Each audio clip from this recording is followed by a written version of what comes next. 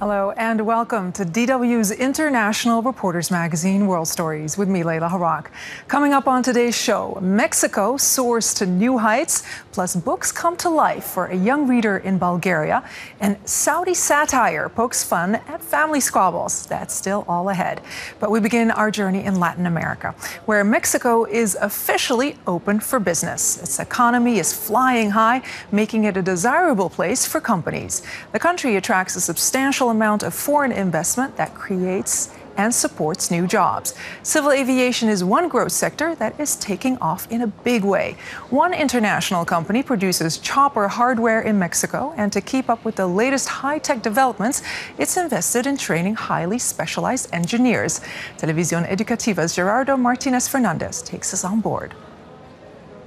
Mexico's economy is rapidly emerging as one of the largest in the global marketplace. Foreign direct investment has increased sharply over the past few years.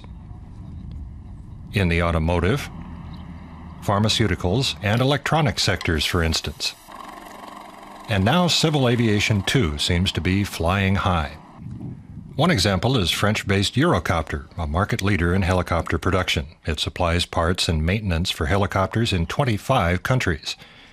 Its CEO, Serge Durand, originally from France, is enthusiastic about Mexico and its business-friendly climate.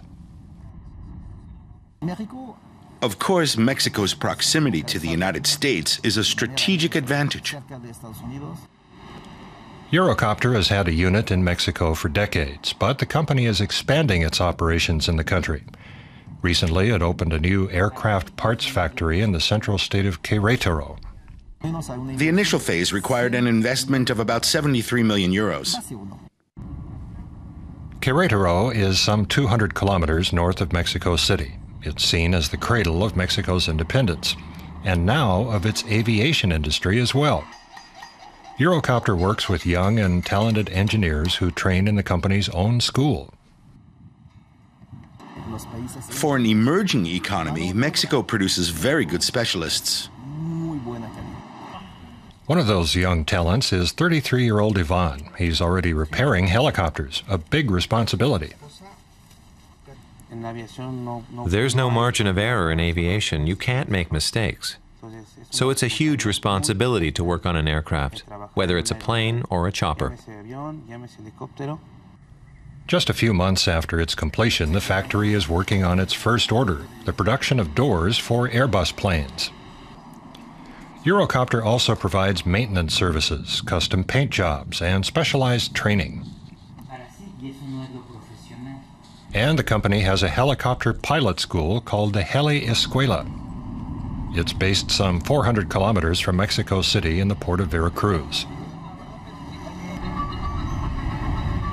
School director Eric Perez Velasquez says safety is the institution's highest priority. We want our school to set international standards. Jorge is a flight instructor. He teaches in this room. The practical part comes later on board this helicopter, which has been thoroughly inspected. The training is demanding. We see each student who comes to us as a rough diamond. We keep polishing them bit by bit until in the end they become a beautiful gem. Francisco is one of the Heli Escuela's students. The school has trained a total of 51 pilots since 2009. It's well worth the effort for the satisfaction you get from flying. Pilot and businessman Angel Fernandez says he's very satisfied with the quality of Eurocopter's aircraft in general, and of the helicopter he flies in particular. I switched to Eurocopter 7 years ago and I'm still happy. Just look at this helicopter. I can let go and it flies by itself. From 1999 to 2012, over 225 billion euros was invested in Mexico. The government institution Pro-Mexico is working to increase foreign investment. Carla Malsinet Bueno is Pro-Mexico's communications and PR coordinator. She's thoroughly familiar with the figures. In 2012, there were almost 10 billion euros in direct foreign investment, and for 2013, we're anticipating an increase to nearly 19 billion. Last year, more than 50% of investment came from the U.S., followed by 13% from Japan and over 8% from Canada. Pro Mexico, this is Diana Gonzalez. Can I help you? Mexico's industry benefits from 12 free trade agreements encompassing 44 countries. They give access to an export market of some 1.2 billion consumers. Earlier this year, Mexican President Enrique Peña Nieto predicted that investment in 2013 could reach a record sum of 25 to 39 billion euros. He attributed the rise to economic reforms that he introduced at the end of last year. Companies operating in Mexico say the future for doing business in the country looks bright. We believe that Mexican aviation has a great future. Bombardier has become established in Mexico and will grow side by side. Eurocopter is just one of more than 250 aviation companies now operating across Mexico. Now, who doesn't like curling up with a good book? One young reader in Bulgaria loves a good read, so much so that the elementary school student has already collected an entire library of literature, from comic books to picture books to fiction and nonfiction and everything in between. This bookworm uses reading to open horizons, and he can't resist a page-turner. Nova TV Nina Dimitrova has the story. Come in.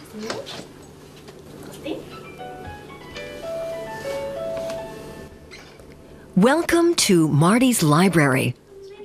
It's not open to the public, but there are strict rules. Food and bubblegum are banned. Marty is brimming with childish enthusiasm as he shows us his book collection. Most of the books here are English. I have a few books over here. And many more over here. Here are some encyclopedias and history books. These are science books. These are fairy tales. More encyclopedias. More encyclopedias. More encyclopedias. Encyclopedias. Encyclopedias. And some non-encyclopedias down here. Marty's library is heavy on science, but comic books can be found here too, in the cabinet under his bed. He calls them his secret books. Do you like comics most? Not exactly, but I like them a lot. Look, here's another encyclopedia. What's it about? Everything, look. Is it in English? Yes. Which do you like most, Bulgarian or English? English. Marty attends an English-speaking school. He says he started speaking English even before his native Bulgarian. I have lots of books from this series called Why. It's a scientific comic. Do you ask lots of questions? No, not at all. I don't believe you. I understand everything. How many books do you have? I don't know. Marty's favorite book is about the Titanic. What do we not know about the Titanic?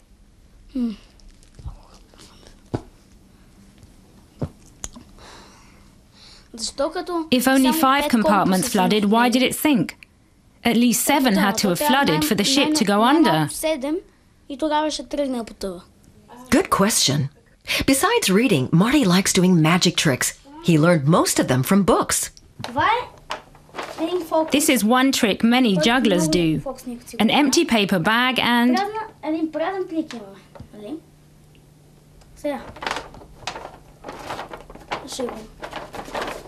Hey presto, a flower.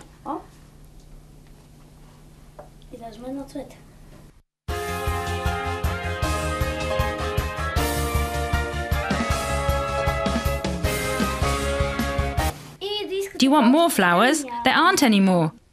Marty's world is built on the magic of books. He says when he grows up, he'll become a juggler or maybe a writer. You never know. Next, in many parts of the world, access to clean drinking water is a huge problem. In Western Kenya, for example, water usually has to be boiled before it's fit for use. But there's a downside. Burning decimates forests and creates CO2 emissions that contribute to climate change. A few years ago, a Swiss-based company came up with a solution. It's developed a portable water filter that can prevent disease without the need for boiling. The company is distributing the filters throughout Western Kenya, funded by profits from selling carbon credits. The program is fittingly called Carbon for Life. Grit Hoffman explains. She's been away since 6 in the morning. Now it's nearly midday. Malia Tiambo is back from the mountain forests where she's collected nearly 20 kilograms of wood. The forest men, at times they chase us, at times we give them a little bit of something, even 50 bob, for them to let us pick the firewood. Because without the firewood we can't survive. Yeah. Molly uses the wood to boil dirty water from the river to kill the bacteria and other microorganisms it contains. She can't get water from a tap. She wants to protect her children from typhus and cholera, diseases that are spread by contaminated water and kill mainly children. Molly isn't a unique case. Hardly anybody here in Western Kenya has access to clean drinking water. Almost everyone boils it over a wood fire to purify it. Buying wood is much too expensive, so they get it from the forests illegally.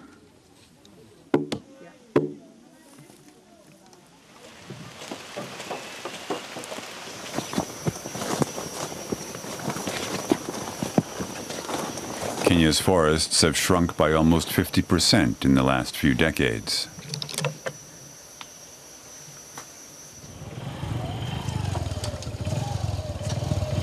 Janet Omari wants to change that. For a year, she's been working for the Swiss company Vestergaard Franzen. She travels to the villages to offer people an alternative. Here in the region, she and her colleagues have distributed 900,000 of these water filters. Filters with pores so small they don't catch just dirt, but also bacteria. People no longer need to boil water to purify it.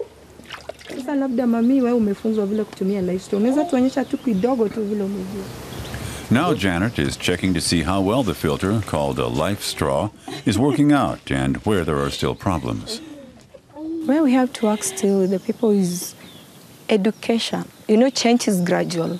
So the only thing we need to do is educate our community about the use of life straw and about the use of safe drinking water.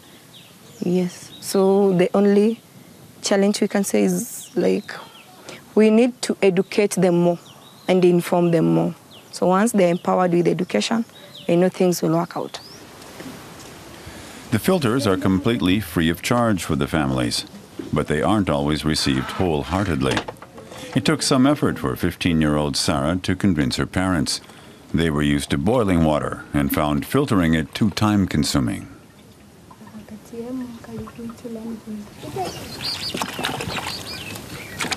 But it's not just clean water that's at stake here. Every filter saves on carbon dioxide emissions because the families need much less wood from the forest. Sarah now uses it only for cooking. Because of life straw, we are saving 2,000 shillings in 1 week. So it has changed a lot? It has done a lot to us. Mikkel Vestergaard Franzen heads the project. His company's primary products are mosquito nets and AIDS tests. Why are you panicking? He's invested 30 million euros in the water filter project. It still pays off. For every ton of CO2 he saves, Vestergaard Franzen gets climate certificates, which he in turn can sell on the carbon market. In the first 6 months of operation, we reduced carbon emissions by 1.35 million tons, which has been sold already to buyers who see this as highly charismatic carbon credits because it offers carbon offset and it does good. 400 kilometers away lies Kenya's capital, Nairobi. The certificates are sold from here through a partner company and this man, Tom Morton.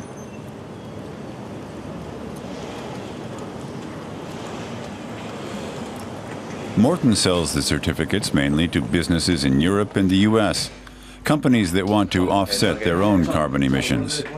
He passes on most of the money to Vestergaard Fransen, about 10 million euros in the past year. Tom Morton considers the water filter project highly sustainable because it's stringently controlled. So, carbon finance is about being paid for outcomes. And if you get it wrong, then you are not paid. And so there's a much greater incentive to have a very robust system in place. Back to Western Kenya, to a sporting field. Vestergaard Fransen's employees are spreading good cheer. They've organized a football tournament.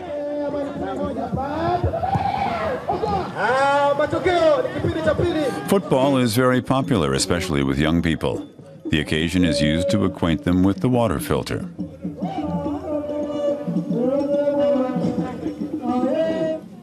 Vestergaard Fransen wants to expand the project in Africa. Janet, his instructor, is prepared to go abroad if she's needed. As long as I'm going to do the same thing, as long as I'm going to change people's lives, to save a life, to save the environment, I'll go. I won't say no, I'll say yes. Next year, Vestergaard Fransen even plans to go to Indonesia with 3 million water filters in his luggage. The business model appears to be working. In Kenya, at least, a whole lot of people now have one worry less.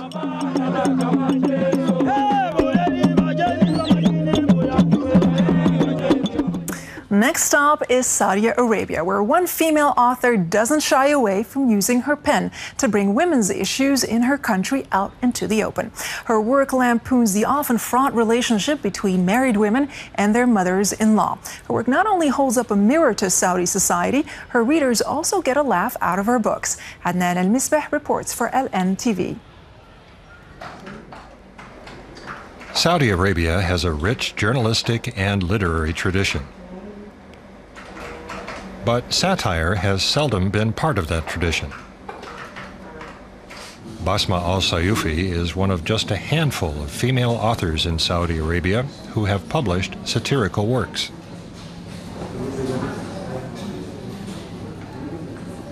Her latest book takes a humorous look at the relationship between married women and their mothers-in-law.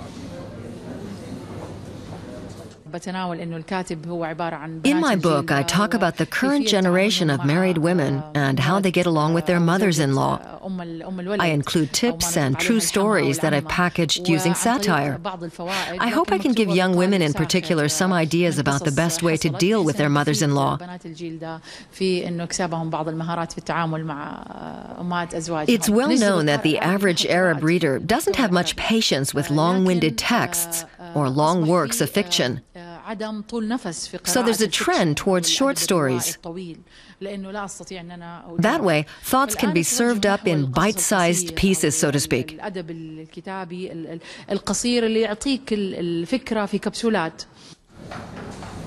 The very first pages of the book reveal the author's originality. The situations that al-Sayufi describes are a spin on the everyday life of the typical Saudi family. In the 6 volumes that she's published to date, she delivers a unique satirical and critical treatment of the interests and concerns of Saudi women. Readers are attracted by the versatility of her writing. On the one hand, she's very general, but at the same time, she's quite specific. That's what makes her work so exceptional. It's the way she writes her short stories, an almost pictorial style. It all comes together to make a very beautiful end product. Satire involves examining familiar situations and skillfully holding them up to ridicule. Doing that well is a measure of an author's talent and sensitivity to readers' tastes and preferences. All these aspects must come together for the work to really strike a chord. And finally, we head to Asia, where a project by the United Nations is helping to reduce poverty in Pakistan. The International Fund for Agricultural Development is making a difference in remote communities that have long been isolated. The project was initially met with stiff opposition, but it's managed to win the hearts and minds of locals by improving their living conditions and at the same time change attitudes towards education and women's rights. UNTV's Joanne Leviton has more on this story. Surrounded by some of the world's highest peaks, the Diamar district in northern Pakistan is not easy to reach. Isolated for generations, the tribal people here have always been religious, conservative, and suspicious of outsiders. Until recently, there was little education. Women could not earn their own income, and people were open to extremist ideas. Now all that has changed. Imam of the Central Mosque of Chilas, Maulana Muzammil Shah. Before, people from this area would go and trade in different areas of Pakistan in the name of waging jihad to protect Islam. After the project, a change came on the people and they stopped going. The project that caused such a change in people's attitudes was initiated by the UN's International Fund for Agricultural Development, or IFAD. Its aim was to reduce poverty, and it was the first ever development project in the area. But for the tribal people here, what the project proposed was initially hard to accept. Community organization manager Zahir Sher. At first, they said women's organizations had to be formed, but the social attitudes in this tribal area didn't allow women to gather or be mobilized. The project also brought a credit system with loans, but according to the people's perception here, those loans were un-Islamic. This was viewed as a threat to their religion and culture. The resistance was fierce. It came to a point that bombs went off. They were firing at the cars. Project engineer Sardar Gul. I was there myself in the hell. The cars were stopped. Tires were burst. Glass was blown out. We were only saved when people from the nearby village came to rescue us. The religious scholars in the area were deeply divided. It took 4 years before they agreed that the project activities were not against Islam. After this, the communities embraced the project and became actively involved in the decision-making. A road was built, giving them access to markets, schools, and health facilities.